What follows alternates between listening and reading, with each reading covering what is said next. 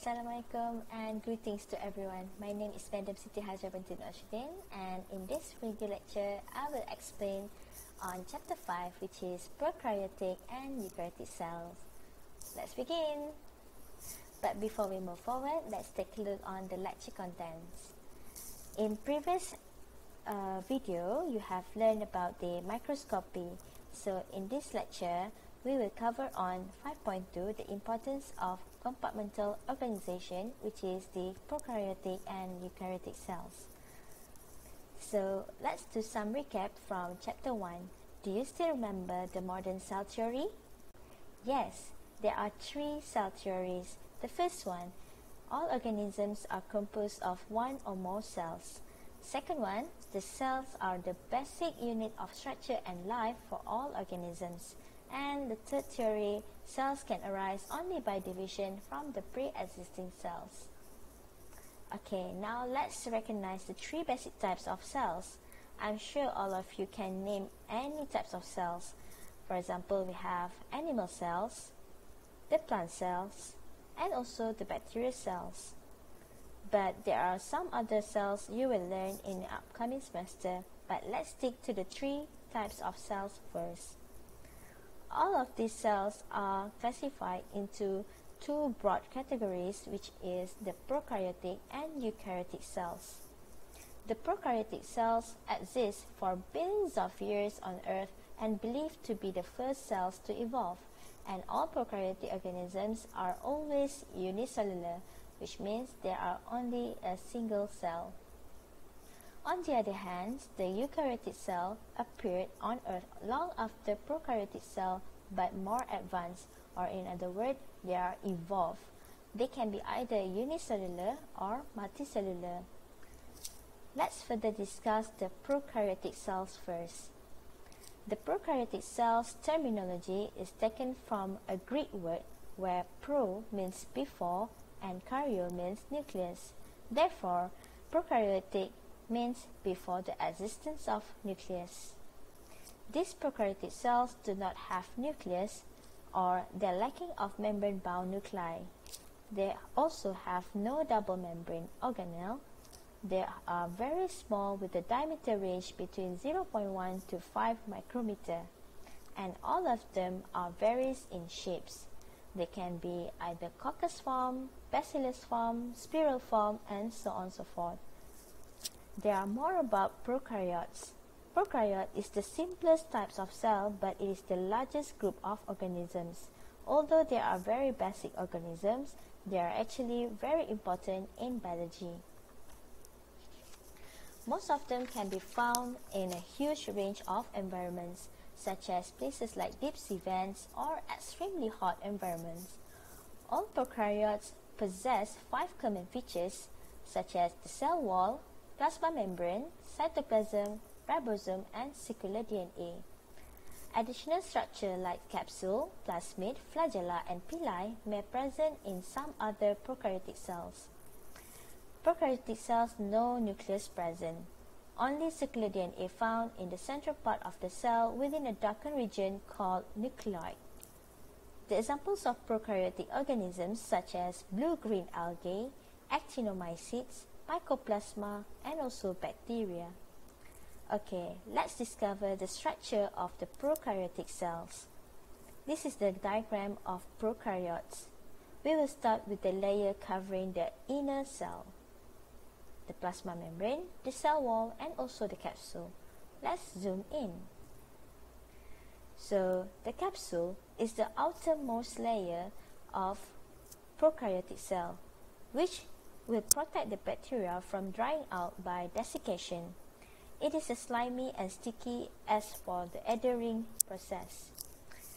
The second layer, or the middle layer, is the cell wall, which is made of peptidoglycan to prevent the cell from bursting and also maintaining the shape of the bacteria.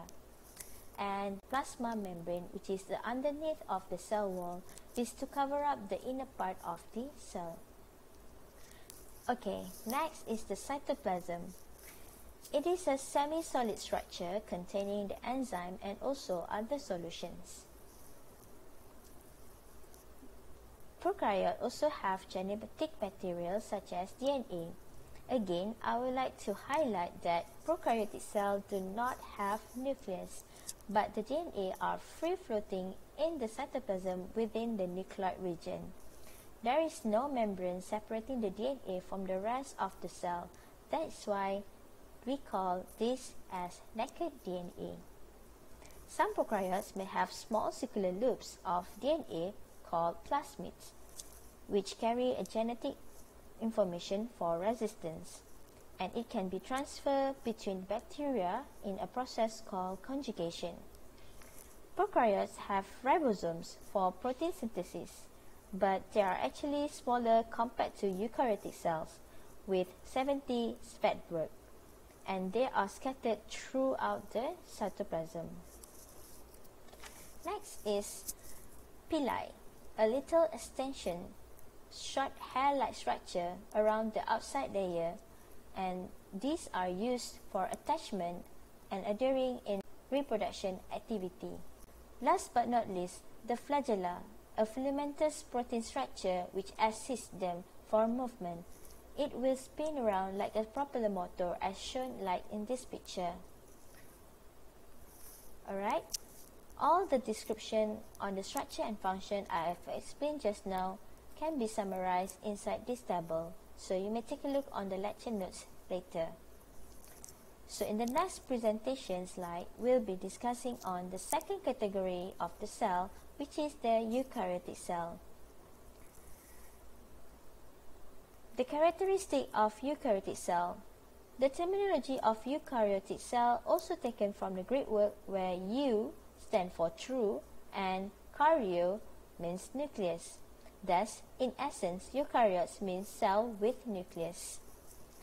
These organisms have more advanced structural composition compared to prokaryotes, and they are capable to perform more complex functions.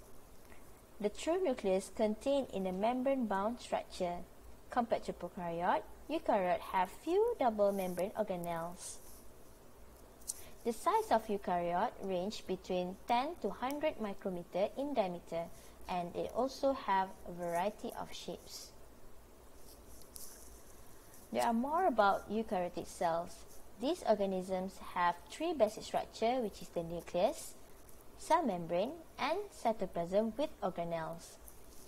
The nucleus is surrounded by a complex nuclear membrane, and mostly eukaryotic cells commonly can be found in soil and aquatic, and some of them are symbiotes of other organisms. The examples of the eukaryotes are the animal cells, plant cells, fungal cells, and protists. Okay, now let's discover the structure of eukaryotic cells. The numerous structures found in the cytoplasm can be separated into two groups, the endomembrane system and also the organelles. Here, I have listed all the structures and organelles that make up the eukaryotic cells. They are the nucleus, ribosomes, rough endoplasmic reticulum, smooth endoplasmic reticulum, mitochondria, chloroplast, Golgi apparatus, lysosomes, cytoskeletons, peroxisomes, vacuoles, plasma membrane, and the last one is the cell wall. So remember guys, these are all the structure and organelles that possess in the eukaryotes. Alright, so this is the diagram of animal cell with a proper labeled organelle. So you can see here all the structure of organelles that present in the animal cell. So here is the structure or the diagram of plant cell with a proper labeled organelles.